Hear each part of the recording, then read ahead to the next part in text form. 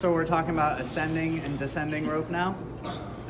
This is how it was done in the past. This is not necessarily how we do it anymore, but it's still an effective system. If you want to use it, they're called Purcell Prusiks. It's basically made up of 3 components. There's just one standard Prusik cord right here that I've got triple wrapped onto my rope, and that's attached to my chest piece right here. And that's my main attachment point to the rope. It allows me to sit into it, okay? This is actually 2 separate pieces. One is tied onto the other. So with Purcell Prusiks, you have your regular Prusik, and then you have a long Prusik, and then a medium Prusik.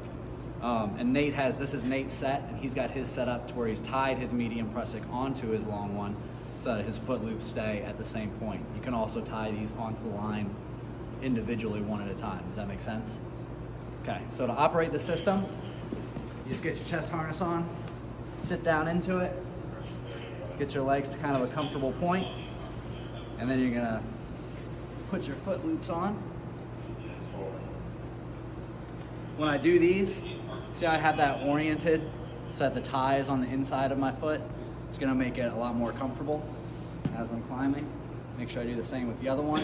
And those are adjustable. I can make them bigger, and then if I want, I can cinch them down onto my foot so that it won't move. Put my other one on as well.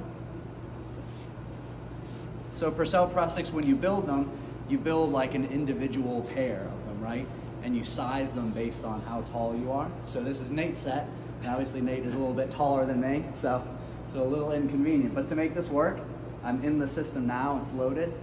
I'll stand up to my foot loop, I'll slide up my chest, and sit down into that, and I just do that bit by bit, all the way up, however high I want to go. Since I'm a little bit smaller on my foot loop, I've chosen just to do 2 wraps instead of 3 wraps, right?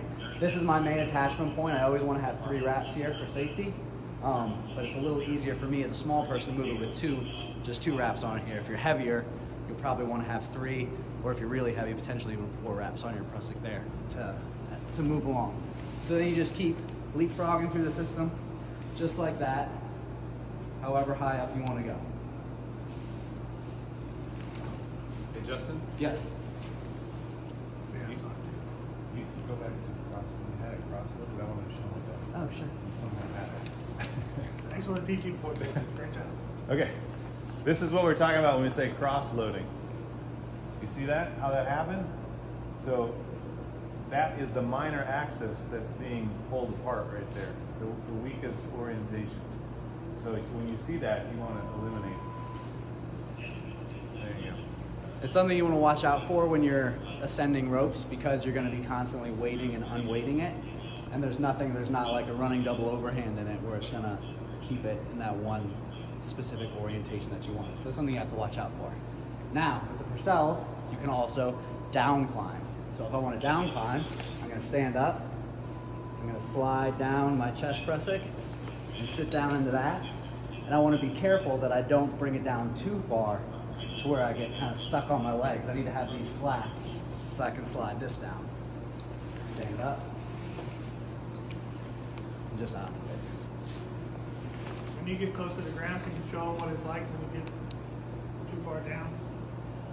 Yeah, I sure can. I can do it right here. So if I bring this too far down and I get to this point, now it's hard for me to reach up and break that, and I'm potentially if I have weight on it, I'm not going to be able to break it and slide it down. Make sense? And then it's hard to stand back up. Yes.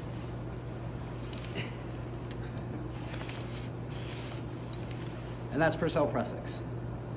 Questions? Okay.